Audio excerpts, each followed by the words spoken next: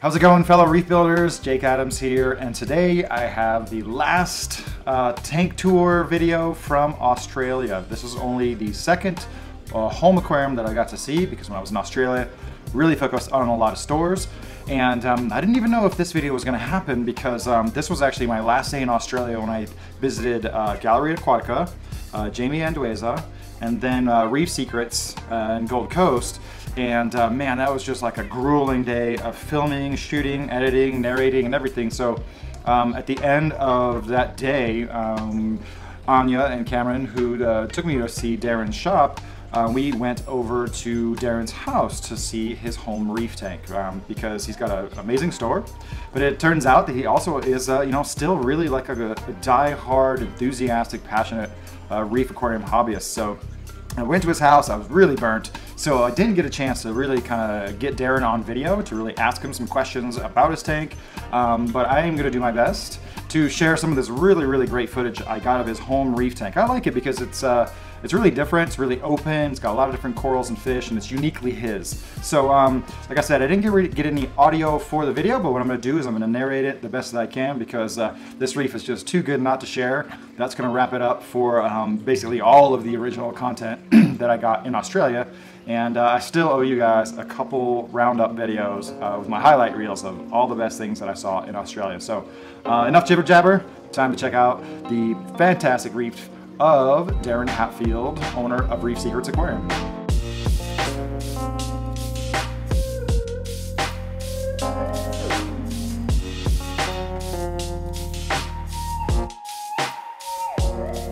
So although I've been touring reef tanks all day, the moment I saw Darren Hatfield's home reef aquarium, I definitely got the second wind I needed to really perk up and pay attention to his corals, his aquarium, because man, it's just a fantastic display. It's got a really cool aquascape.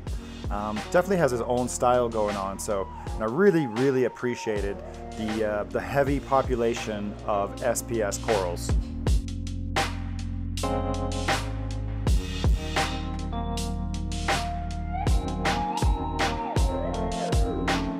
So one thing I really loved about Darren's tank is it's the opposite of a rock wall. He's got the really porous yet high aquascape that has room for a lot of different corals, and you can easily look through the aquascape. If you look hard enough, you can see the holes all the way to the back, and that's in every dimension. So you know that this aquascape allows a lot of water flow a lot of water to flow through. And it also gives a lot of places to put corals on top of each other, not directly on top of each other, but right here you can see that there's corals that are nicely in the shade, and there's a little cluster here of Blastomussa, and things are thoughtfully grouped in zones just to make sure that everybody has the right amount of light and the right amount of water flow that they need.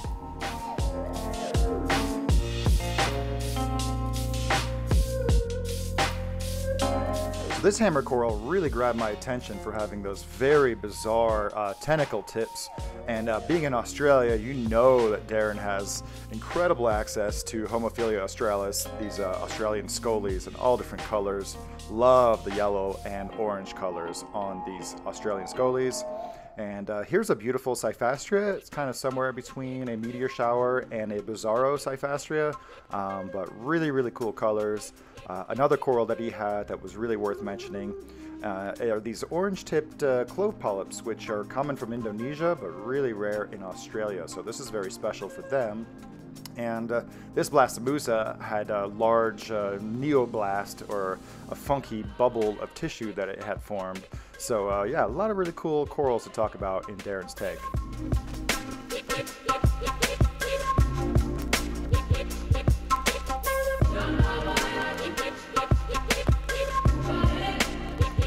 Darren has really mastered the three-dimensional approach to aquascaping in his display reef, and you can see there's so much diversity of nooks and crannies where he can put just so many diverse corals, and there's almost more coral than rock in this tank, and that's really how it should be in an aquarium like this. So you can see that there's very little rock to see.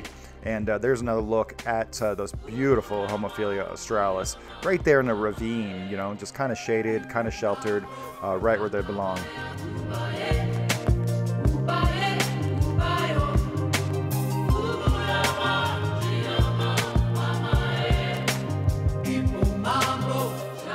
here's a cool look down the end of Darren's tank, and you can see that that three-dimensional heterogeneous aquascape is still in effect.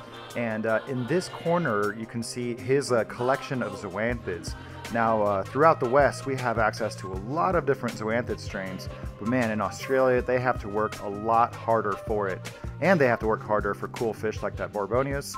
And the coolest coral in Darren's tank for me was this just massive Christmas tree worm rock.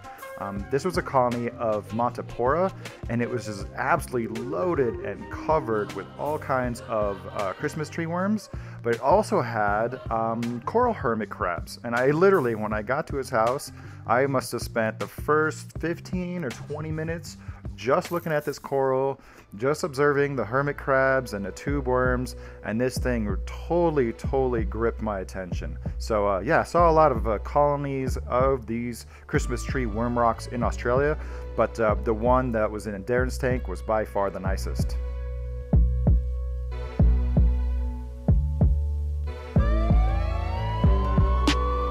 So you're obviously going to want to know how Darren keeps his tank, and I'm going to put the full list of specs and equipment that he uses in the description below, but it's a really basic Berlin style aquarium, so he just uses filter socks, J&S protein skimmer, and an RD3 Speedy for the return pump. He doses 8 channels of additives, 8 different additives, uses 10 80-watt T5 fluorescent tubes, along with 3 Kessel 360 tuna blues, and a few other things.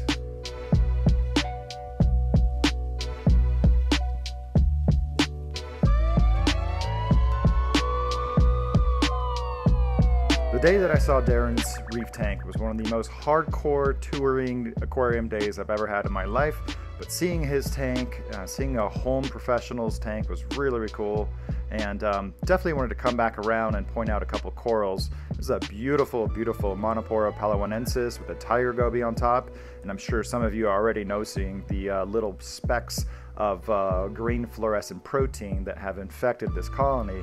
And you know, in the United States, we would work on that and try to develop that green because it's a very desirable coral.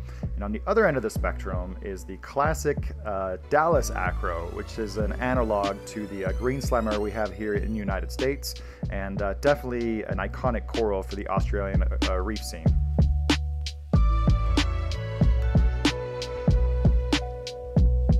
So there you have it. There's the reef tank of Darren Hatfield. I hope you enjoyed this format where I kind of squeezed in the video, even though I didn't get a chance to narrate it.